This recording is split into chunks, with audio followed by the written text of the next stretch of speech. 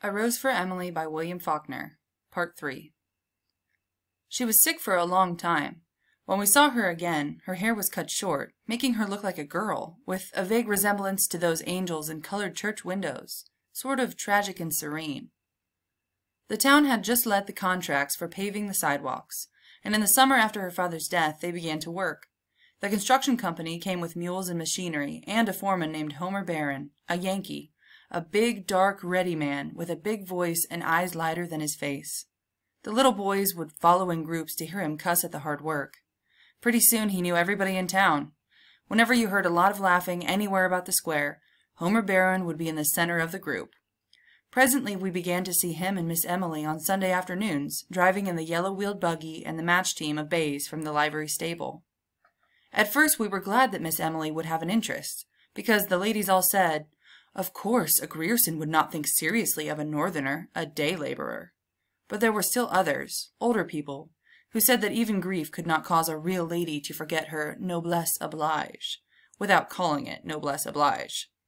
They just said, "Poor Emily, her kinsfolk should come to her." She had some kin in Alabama, but years ago her father had fallen out with them over the estate of old Lady Wyatt, the crazy woman, and there was no communication between the two families. They had not even been represented at the funeral. As soon as the old people said, "Poor Emily," the whispering began. "Do you suppose it's really so?" they said to one another. "Of course it is. What else could?" This behind their hands, rustling of crane silk and satin behind jalousies, closed upon the sun of Sunday afternoon as the thin, swift clop, clop, clop of the match team passed. Poor Emily. She carried her head high enough, even when we believed that she was fallen. It was as if she demanded more than ever the recognition of her dignity as the last Grierson.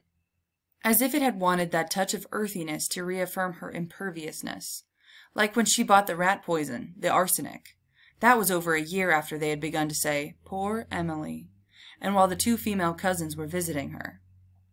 "I want some poison," she said to the druggist. She was over 30 then, still a slight woman, though thinner than usual, with cold, haughty black eyes and a face the flesh of which was strained across the temples and about the eye sockets as you imagine a light-housekeeper's face ought to look. "I want some poison," she said. "Yes, Miss Emily. What kind? For rats and such? I'd I want the best you have. I don't care what kind." The druggist named several. "They'll kill anything up to an elephant, but what you want is—" "Arsenic," Miss Emily said. "Is that a good one?" "Is arsenic? Yes, ma'am. But what you want—" "I want arsenic." The druggist looked down at her. She looked back at him, erect, her face like a strained flag. "Why, of course," the druggist said, "if that's what you want, but the law requires you to tell what you're going to use it for." Miss Emily just stared at him, her head tilted back in order to look him eye for eye, until he looked away and went and got the arsenic and wrapped it up. The delivery boy brought her the package. The druggist didn't come back. When she opened the package at home, there was written on the box, under the skull and bones, "For rats." Part 4.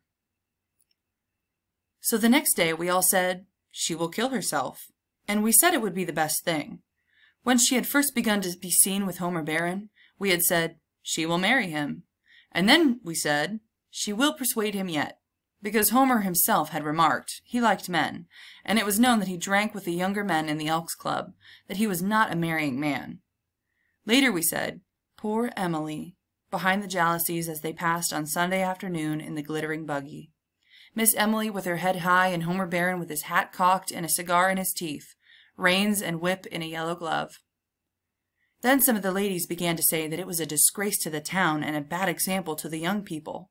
The men did not want to interfere, but at last the ladies forced the Baptist minister, Miss Emily's people were Episcopal, to call upon her.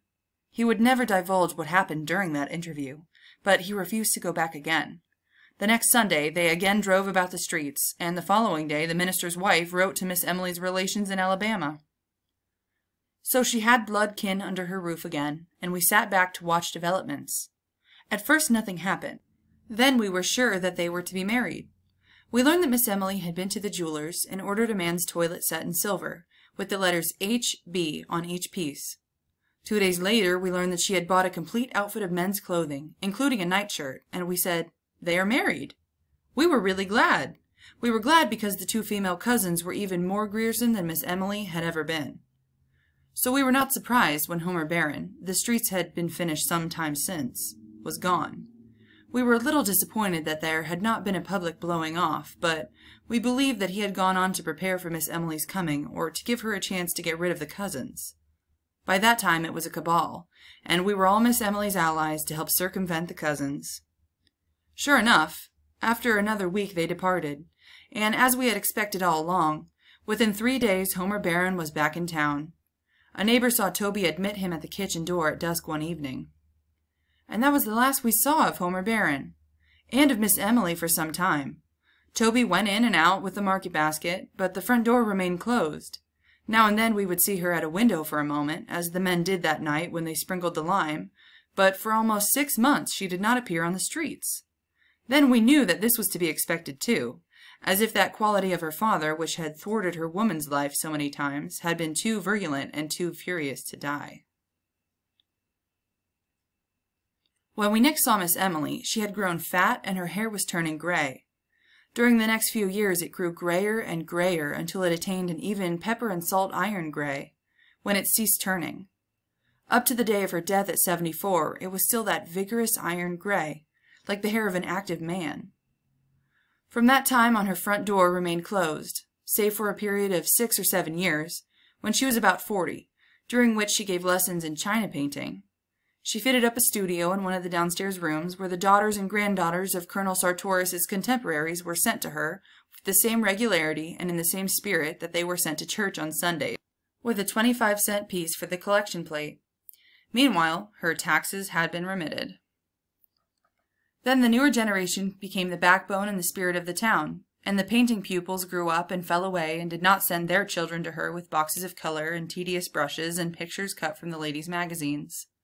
The front door remained closed upon the last one and remained closed for good.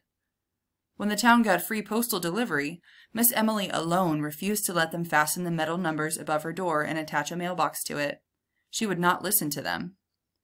Daily, monthly, yearly, we watched Toby grow grayer and more stooped, going in and out with the market basket.